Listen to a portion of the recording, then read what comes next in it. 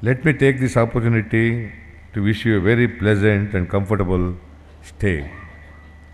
I am particularly privileged to welcome the ministerial delegations from 25 countries. At the outset, I express my gratitude to the governments of participating countries and the overseas visitors for being here with us today. Let me start by giving you a brief introduction about my state. Karnataka has been one of the fastest growing states in the Indian economy in recent years and a pioneer in industry. Karnataka is a pioneer in power generation in India, with the first hydroelectric power station in the country was set up in 1902. Even before this, the Kolar gold fields had been started. Textile mills and an industrial workshop were also established.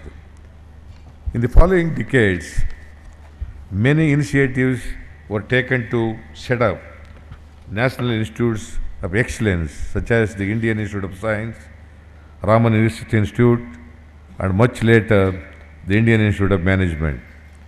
The state was at the forefront of the financial development of the country, with one district alone being the birthplace of 5 major commercial banks. Shortly after independence, Karnataka took the lead in the industrial development of the country. The nation's high technology manufacturing industries were established here. Industries such as machine tools, defense electronics, aerospace, telecommunications, and earth moving equipment set up manufacturing facilities in the state. Back then, it was the government which took the lead in developing the industrial base in the country, and it is for this reason that a number of public sector undertakings came to be based in the state. These include prominent companies such as Bharat Electronics Limited, Hindustan Aeronautics Limited, Hindustan Machine Tools, Bharat Heavy Electronics Limited, among a whole host of others. The success of the public sector undertakings caught the attention of the private sector in India. With the presence of so many institutes of higher learning in the state, the private sector industry began to sprout in the state. Initially, the manufacturing sector took the lead, but soon the service sector followed. The decade of the 80s saw the green shoots of information technology sector in India finding a natural base in Bangalore. This was soon followed by other high-tech industries such as biotechnology in the decade of the 90s. Today, as we gather here to talk about global value chains, we find that Bangalore has naturally grown up to become an integral part of such value chains. Many Fortune 500 companies spanning the globe source the required services such as software, research and development, business process outsourcing from Bangalore. The state has become a hub for research and development. Some of the world's leading multinationals have set up their design and innovation centers in the state. Karnataka is known as the knowledge hub of Asia. It's a matter of pride that the World Economic Forum has identified Karnataka among the top 4 innovation hubs in the world.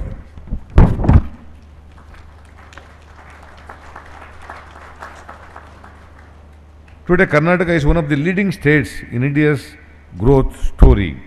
It is the 4th largest foreign direct investment receiving state in India and has been ranked first for a healthy business climate and attracting investments by the World Bank's Investment Climate Index. Karnataka accounts for around 40% of the India's information technology exports and provides direct employment to 8 lakh persons and indirect employment more than 2.5 million. We want to go a step further to replicate our success in the services sector and facilitate the next phase of development of the state's manufacturing sector. This will generate substantial employment opportunities and result in equitable growth across Karnataka. It is the intention of our government to create and sustain an environment conducive to risk taking and long-term investments.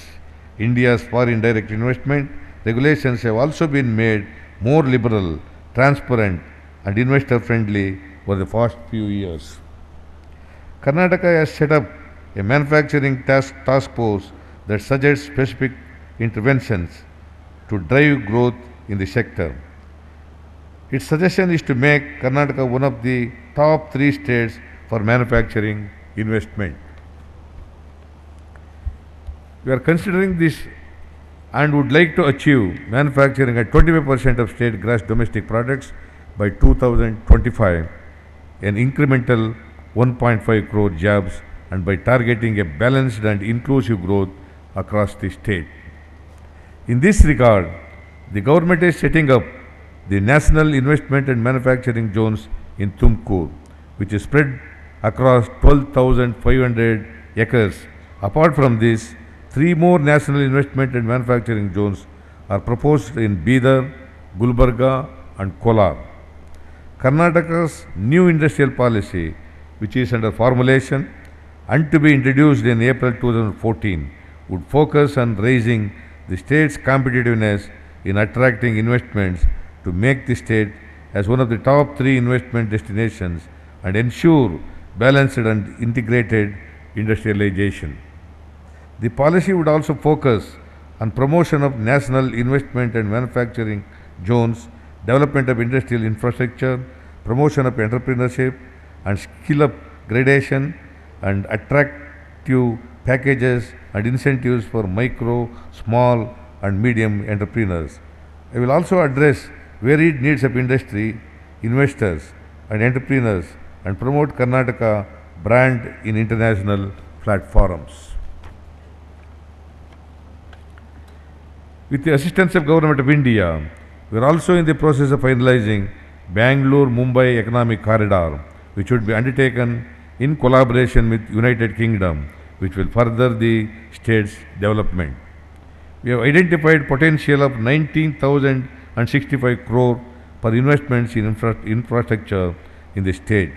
The government is committed to establishing strategic partnerships to realize a strong base of urban infrastructure that will, in addition to fueling the pace at which our economy is growing, also spur the growth of all other sectors in the economy.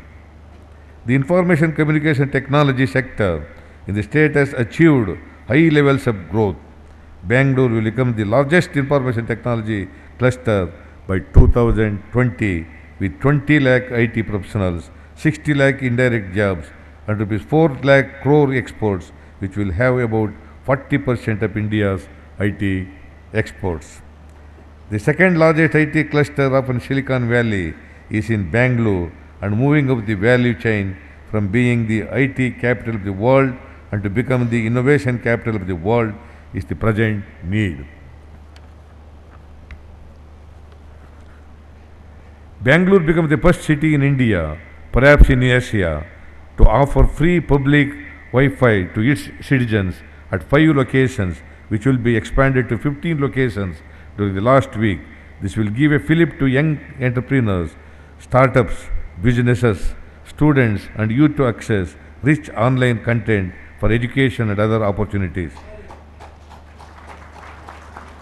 Bangalore has the potential to host setting up the world's first digital media city in Bangalore, which can become the hub for content creation, management and distribution.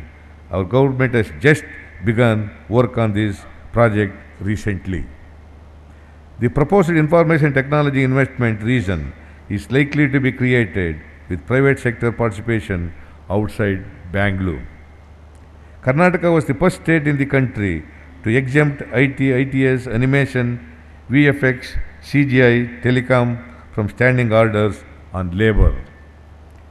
We have recently, as part of the IT policy, extended this for a period of 5 years from April 1st, 2014.